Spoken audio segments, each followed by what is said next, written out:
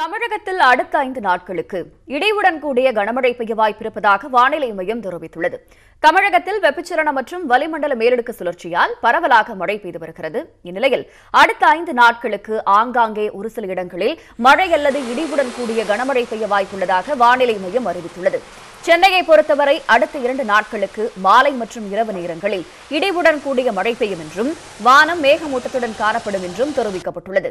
வெப்பநிலை அதிகபட்சமாக 35 டிகிரி செல்சியஸும் குறைந்தபட்சமாக 26 டிகிரி செல்சியஸும் பதிவாகும் என கூறப்பட்டுள்ளது.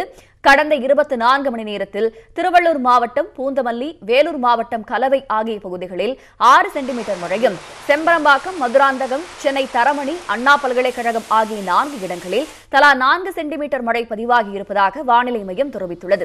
கேளம்பாக்கம், காரைக்கால், வந்தவாசியில் 3 சென்டிமீட்டரும், மகாபலிபுரம், தாமரைப்பாக்கம், செங்கல்பட்டு, தாம்பரம் உள்ளிட்ட இடங்களில் 2 சென்டிமீட்டரும், சோழவரம், திருத்தணி, விழுப்புரம், வேலூரில் தலா 1 சென்டிமீட்டர் மழை பதிவாகி உள்ளதாக தெரிவிக்கப்பட்டுள்ளது.